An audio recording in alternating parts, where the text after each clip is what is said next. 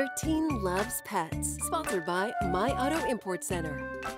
One West Michigan family's Christmas was dampened by the loss of their pet. That pet, a cockatiel, which embarked on an epic journey to find its way back home.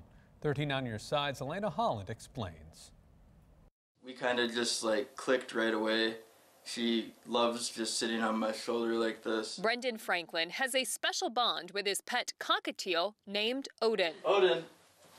But on Christmas Day, as he returned to his home in Walker with Oden, Christmas was good at first, and then it just ended up being heartbreaking. She flew out of Brendan's pocket and got caught in the wind. My heart dropped. It was windy, and it looked like she was trying to fly back down to me. 4 hours, Brendan and his sister Caitlin searched and searched and searched the neighborhood for Oden. Jumping fences, looking in trees, going through bushes, all over the place. Christmas Day passed, as did New Year's, with no sign of Oden. We're starting to lose hope, but I kept thinking, oh, there's got to be a way, some kind of closure. But then a phone call from Lansing where someone had found Oden. She had somehow made that roughly 75-mile journey in the middle of a Michigan winter.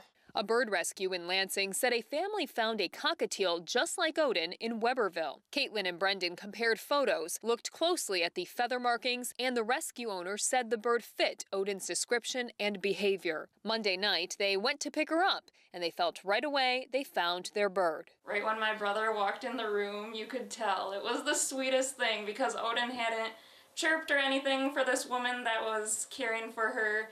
But right when she saw my brother, she just went berserk. Somewhere along her journey, Oden may have been attacked by an owl or hawk because her head feathers were all plucked out and she has a broken toe. There's no way to explain what happened. She's 9 years old and she made it through the winter nights. She was out in the cold for, we think, 6 days. I think that's when the family found her and attacked and then brought back to us. Now Oden is getting lots of special treats and will have a visit to the vet soon. And Brendan is happy to have his friend back home once again. It just shows how special of a bird she is, and it just shows the commitment that our family has to showing love and care for, people that are involved in our family.